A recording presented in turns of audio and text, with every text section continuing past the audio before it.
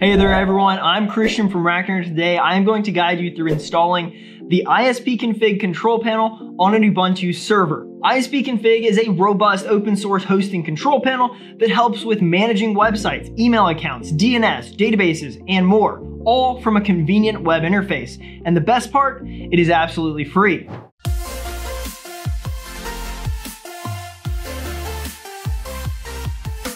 So this tutorial is ideal if you've already set up your VPS with Ubuntu 20.04.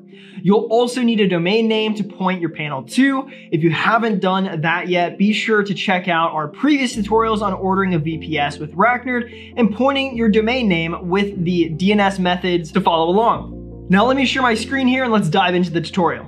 Alright, the first step is configuring the host name and host files to ensure everything runs smoothly. So your server's host name should always include a subdomain such as panel.racknerdtv.com, because using a domain without a subdomain can create issues later in the setup process. Now let's start by editing the /etc/hosts files. To verify or adjust its content, please use this command to open the file in a text editor. This file should include the server's IP address, the full host name, and the subdomain. For example, if your host name is panel.racknerdtv.com, edit this portion of the text, just replace it with your own details, or simply add the information to the bottom file. Now save the file using your keyboard by pressing Ctrl and the letter X and Y and enter to confirm.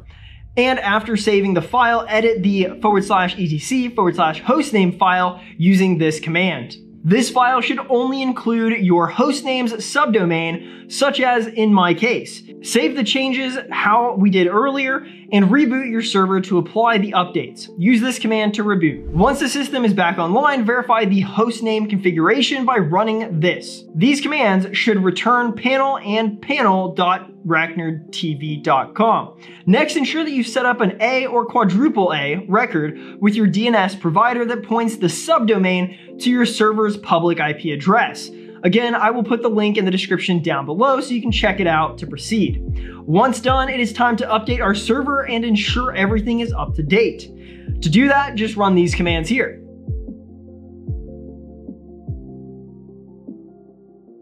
Now it's time to install ISPConfig. If you prefer Apache as your web server, then run this command. If you prefer Nginx, modify the command as follows. But in our case, we will use Nginx, so just run the Nginx commands if you want to follow along.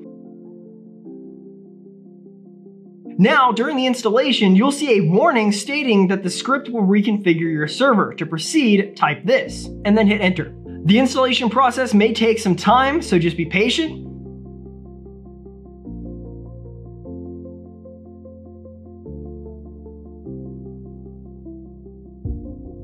And once complete, the installer will provide you with your credentials, including your ISPConfig mail and admin password, as well as your MySQL root password, as you can see in my case.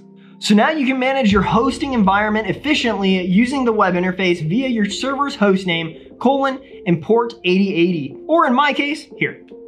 But we're not done yet. Before we let our SSH console go, we need to delete the log files in our temp folder once you don't need them anymore because they contain sensitive data, including your passwords. To do that, just run this. And finally, the last step is to configure the firewall. Now, log into the ISPConfig control panel using your credentials. Please log in as admin, username, and your admin password provided earlier in the SSH console. Once you're in, navigate to the firewall settings via the system, then firewall, then click Add New Firewall Record. ISPConfig will automatically generate the normal setup for you. For advanced setup, I would recommend you go through their documentation on their site at this URL. We'll also put it in the description down below. And that's pretty much it. Your Ubuntu server is now ready with ISP control panel installed and configured. Congratulations. In our future videos, we will explore ISPConfig and installing WordPress through it. So stay tuned for future videos. Remember, if you encounter any issues, have any questions, just comment down below and I will do my best to assist you. And don't forget to visit racknerd.com for reliable hosting solutions. And subscribe to RackNerd TV for more tutorials just like this one. So thank you for watching, and we'll see you in the next video.